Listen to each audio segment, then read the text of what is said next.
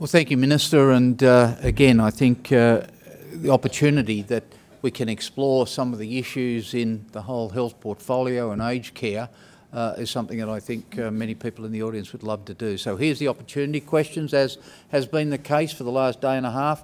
Microphones, roving microphones in the hands of two outstanding CEDA staff are available. Who has the first question? Don't be afraid. Michael Broadhead from Folk. Thank you very much, Minister Ley. The previous session talking about social services and innovation and so on, there was a lot of talk in there about making the space for innovation. Could you talk us through a little bit about the process that led to healthcare homes, so how that came from inception to an idea and now into trial and rollout? Thank you. Yes, when I became Health Minister, I asked what the three key reforms in healthcare. One was the MBS review, which was a no-brainer given, as I said, 30 years since the items were looked at, and that relates very much to the specialist professions, not entirely, but very much to them. So the logical question was, what's the key thing in primary care? You know, how do we respond to the needs of both providers and also the needs of consumers in a marketplace, if I can use that term loosely, where the signals are, you know, not straightforward. In other words, if you're a consumer of healthcare, you don't necessarily know whether the healthcare you've received is good or bad. You often talk to people, so-and-so did my operation, fantastic, wouldn't go to anyone else. Doctors will tell you privately their out-of-pocket is $10,000. They're no different from the person, you know, down the road in a different system, but you can't explain that to the consumer. So the challenge for healthcare homes is saying, well, how do we meet the needs of the consumer while meeting the real needs of the well, it's not so much the needs of the medical profession, but the ability for them to provide the best possible healthcare, which they want to do in primary care. They are absolutely committed to doing. So the healthcare home model was created originally by the Royal College of General Practitioners. It's got various iterations around the world. Creating the space for innovation meant co-design, a bit of a trendy word, consultation and co-design. That's actually, I think, where the strength of the model is. So for nearly a year, we brought Dr. Steve Hambleton to the table with consumers, with allied health, with GPs, with everyone, and said, how would you design this? And what I said was, don't focus on the dollars, because we want the model, and the dollars will follow. You know, that's almost a separate discussion. So by not being too prescriptive early on, by bringing the right people to the table, I believe we got in the report, which is on my department's website, the best possible model for healthcare homes. And everyone gets hung up on the dollars, but I simply say this, if you, this is not the NHS, this is a level of capitation in payments, so it's bundled payments for some of your patients, not all of them, and you can still have Medicare for them occasionally, and for the rest of your patients. So it's not the NHS saying, okay, doctors, this is what we're going to pay you, suck it up. It's quite different. And by the way, as I say to doctors, you don't have to do it. So we're bringing together a model that's not compulsory, that has everything doctors want. And, you know, well, there'll be a bit of an argy-bargy about the dollars, but I'm certainly not, as Health Minister, going to walk away from this. So I think the doctors can be confident we'll get somewhere where they're happy.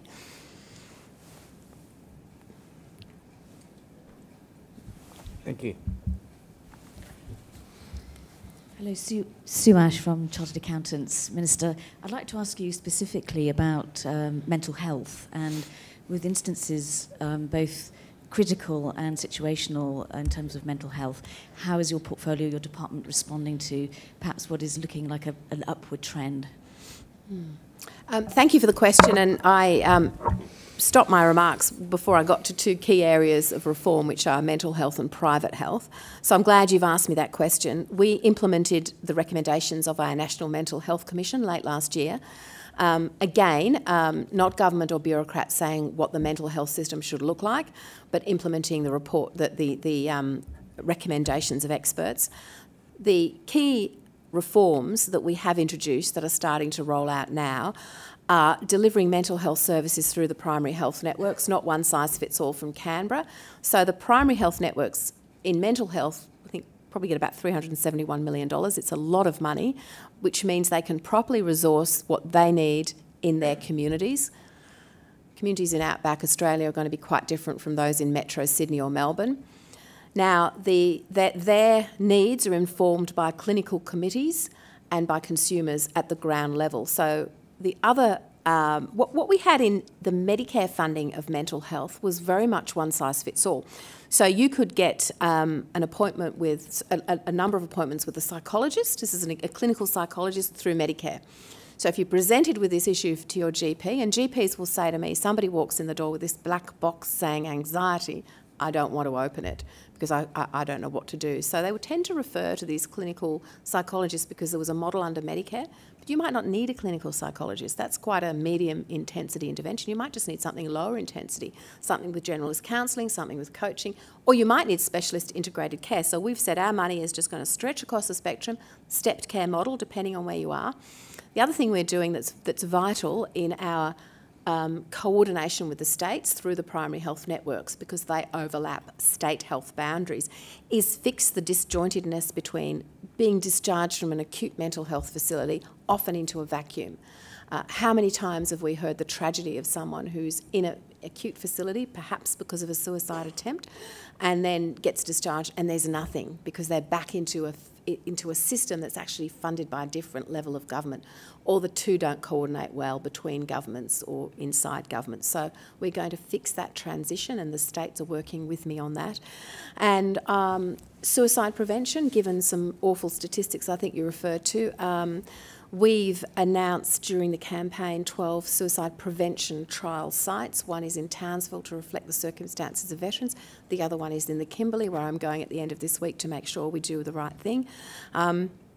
Obviously, if you have mental health, mental unwellness, you are more likely to try to commit suicide. But suicide strikes across the spectrum of people who are quite well, and we need to know more. We don't really know what we don't know, so there's a lot of research that needs to happen. So we're bringing that together in a new initiative. And because of the Prime Minister's personal passion for mental health, we've been able to secure an additional $192 million during the campaign for special interventions into mental health, particularly in the severe youth end of the spectrum, and particularly around innovation. There's lots going on. Thank you. Monica Ryan, just a question in the aged care part of your portfolio. How do you see the mental health, the My Aged Care Gateway, providing information and education to consumers about available aged care services so that we can look to keep aged people in their homes longer?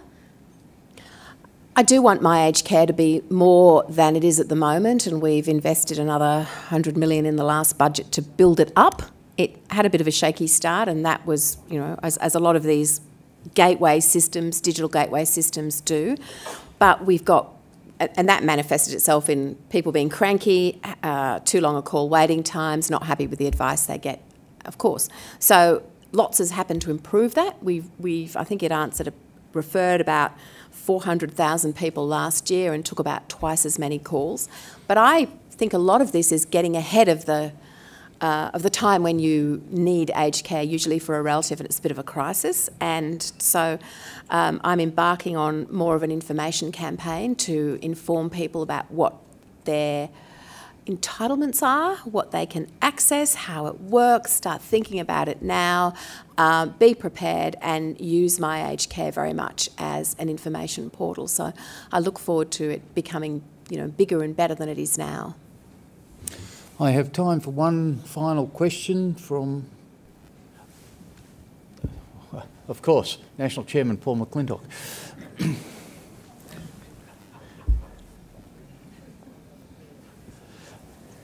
There are some privileges of rank, perhaps, but Minister, we had three state treasurers at lunch yesterday, and they all said that they were open to things like tax reform, but that it would have to be part of a general review of the Federation and the roles that the states and the Commonwealth were playing in a number of key areas. You have made already a reference to some of the complexities around that. It seems to me that a lot of what you're doing, it more and more asserts, I think quite rightly, that the Commonwealth Government does have a responsibility right into primary health care, which you've always been, of course, but some of those interventions are deeply into those areas. They are related to aged care. Would your guess be that once we finish that review of the Federation, that health would be clearly seen as a Commonwealth Government responsibility, and the states would be largely in the role of operating hospitals under a Commonwealth system? That's one model for reform of the Federation, Paul, but it's probably not one I would support, and I think it's also quite a challenge. Now, Kevin Rudd was very determined to bring the hospitals under federal control by funding more than 50% of their operating cost. That was problematic. The funder of the public hospital should be the mistakes or the inefficiencies inside that system need very much to belong to the funder of it. So that's, I think, part of a challenge generally in the Federation, where the level of government that provides the money isn't necessarily able to follow through and make sure that it's spent in the areas that attach to their priorities. I think we've landed in a reasonably good place.